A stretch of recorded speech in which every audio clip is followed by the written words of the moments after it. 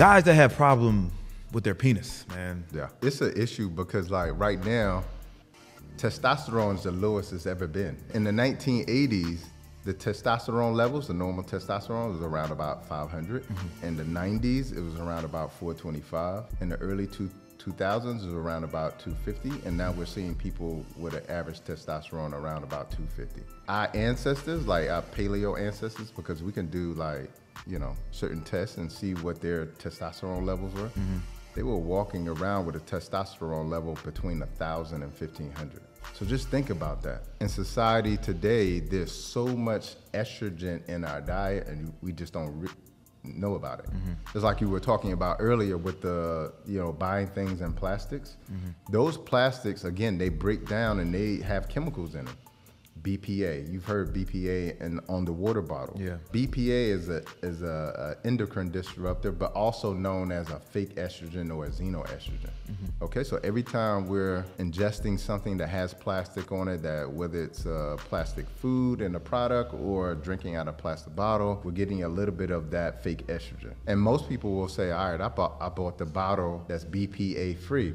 But then you know what companies did? They created a BPS. They could have created a BPA, and they're even more dangerous than the BPA, the BPS and the BPF. A large reason is because everything we eat, just start looking at what you're eating and the things that you're buying, everything has plastic on it. So that's the first thing. First thing is contributing to the problem.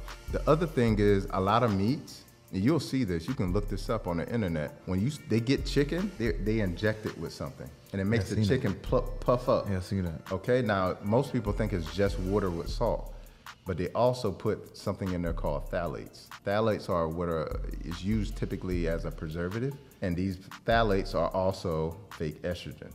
Okay, you'll also see them in hair products and hygienic products and also foods. Parabens, you'll see them. So when you turn it on the label and you see phthalates, it starts with a P. The P is silent. But the phthalates, when you see parabens, whether it says methyl paraben or butyl paraben, these are things that are estrogens. So that's raising the estrogen levels. When you raise estrogen, it's gonna cause testosterone to go down. And the reason why it causes it to go down is because those fake estrogens, there's receptor sites that like imagine this mic right here. The testosterone, to be able to work for the body, to build muscle, etc., it has to land on a receptor site, which is like a landing pad, and then causes its effect on the muscle to grow, all right?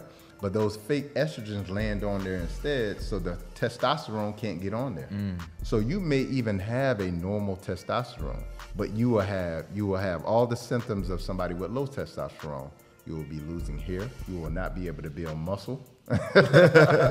You'll develop man boobs. You'll have impotence problems, like problems in the bedroom. All of those type of things because of that.